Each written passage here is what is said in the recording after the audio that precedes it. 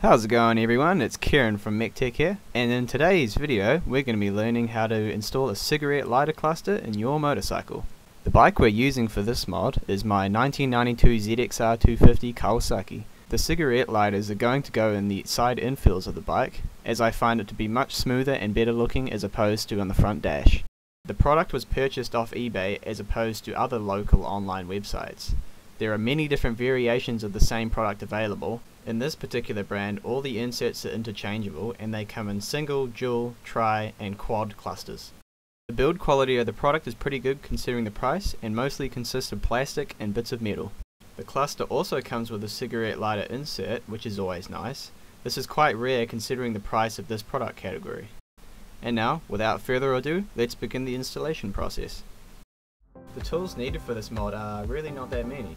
You need a pair of pliers, a screwdriver, preferably with adjustable bits, a set of Allen keys, which is for removing your fairings, a roll of electrical tape, and a splice socket is optional but preferred.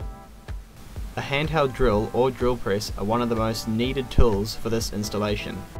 Some other useful tools which are not 100% necessary but are recommended include some wire strippers, a soldering iron, and a hot glue gun. Now for the first part of the installation, we first need to remove the fairing infills. On my bike this is done just using a screwdriver. Now we want to mark out where we want to drill the insert holes. We then drill out the three 30mm insert holes in our infills which we have marked out. Please make sure you wear protective eyewear when doing this process. Next we use a special deburring tool for smoothing out the edges, as well as a file.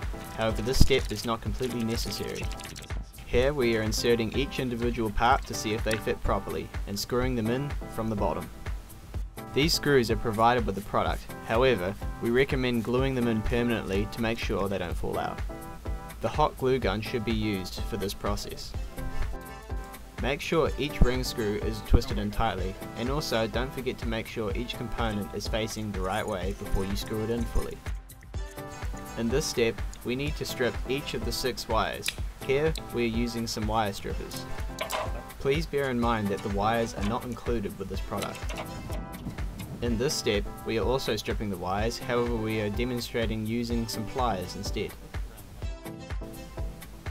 Pliers can be just as effective as wire strippers, however they can take some getting used to. 6 of these wire end sockets are however included with the product, and we will be using these on one end of each wire. In this part, pliers are used to crimp down each end. However, a special crimping tool can be used as well, although pliers tend to just do the job. We also recommend gluing or taping around each end, just to make sure the wire does not come loose.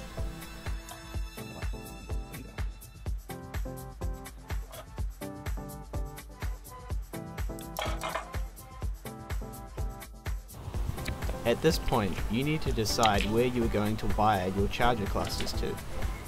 On my bike, I found it easier wiring to the tail light. However, for you, you may find it easier wiring to the headlight, the instrument cluster, or maybe even the main wire loom. If you decide to wire to your tail light, please make sure that your positive connector is also wired to the main positive connector of the tail light.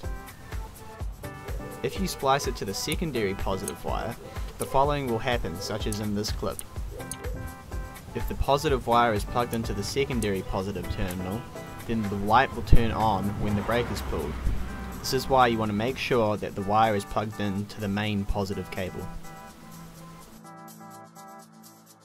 After you have found where the main positive and negative cables are, you need to splice the wires. First, we cut the main positive wire from the tail light loom. The pliers are used for this.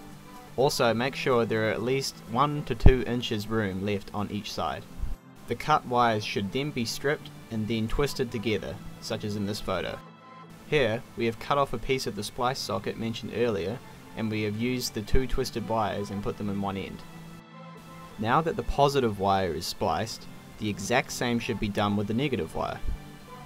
Next, the stripped ends of the wires which lead directly to the charger sockets now need to go to the splice socket. You should ensure that the spliced taillight wires also connect to the positive and negative wires which lead directly to the charger. Now that the wiring's done, you can now run the cables down underneath your tank or next to your main wiring loop. Now you can turn your bike's ignition on and you should see the voltmeter light up. When you pull the brake lever, you should see the voltage drop. Now that the wiring's all done, all you need to do now is either tape or glue any exposed wiring in the whole loom. And then all you need to do next is put the rest of your fairings and plastics on. If all the steps in this tutorial were followed correctly, well, congratulations, you've now finished the cigarette charger mod. You can now use this handy charger to check the voltage of your battery, light a fire in an emergency, or charge your phone, GPS, or any other item. All of this can be done with the bike turned on or even if the bike is running. Anyway, thank you everyone for watching. We hope this video was useful to you and you learnt some valuable information. If you've completed this mod as well, feel free to contact one of the admins on our Facebook page down below. Feedback is welcome down in the comment section, and don't forget to like and subscribe for more videos like this one. Thank you everyone for watching, and stay snazzy.